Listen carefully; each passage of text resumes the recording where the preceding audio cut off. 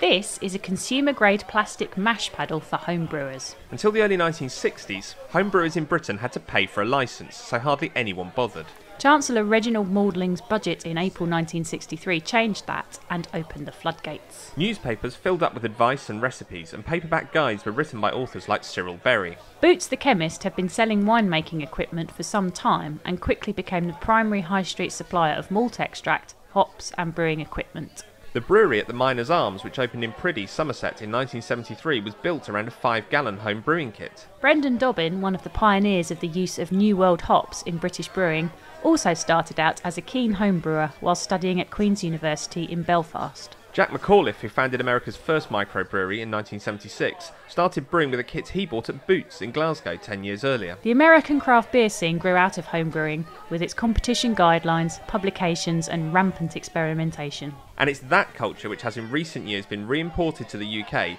fueling our own craft beer scene.